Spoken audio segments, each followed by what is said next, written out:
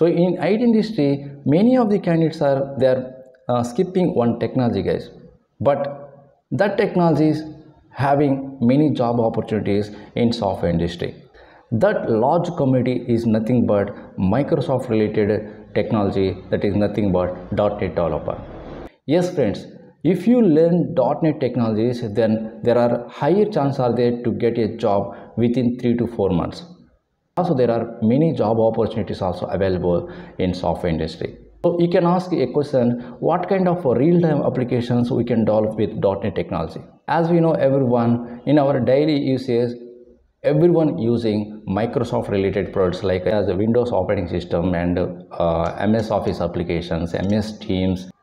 There are a number of applications are there we are using in our daily life. Those, not only these things, so we can develop the web applications, gaming applications, IoT applications, and desktop applications, cloud applications, whatever we can do. Everything is possible with these Microsoft technologies, that is nothing but .NET developer. Okay, many of the candidates may not having knowledge or awareness of this technology. So I highly recommend you all, there are a number of job opportunities are there, guys, for .NET technologies who are interested in development side. This is one of the easiest programming language. If you committed for next 3 to 4 months, then you can become a .NET developer. And even if you become a full stack .NET developer, then your career will be bright. That means you have to learn some Azure cloud related technology as well. Okay, so and you have to learn some front end and back end technologies.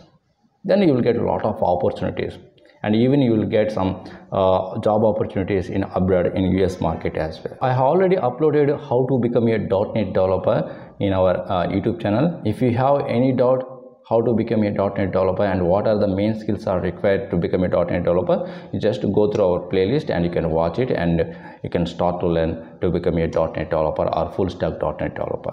So that's all, guys, mine. And if you feel this information really helpful, don't forget to share to your friends, and also don't forget hit the like button. And if you have any doubts, please comment in the comment section. I will reply to your queries. So I will come back with one more useful content video. Till then, thank you very much. Bye bye.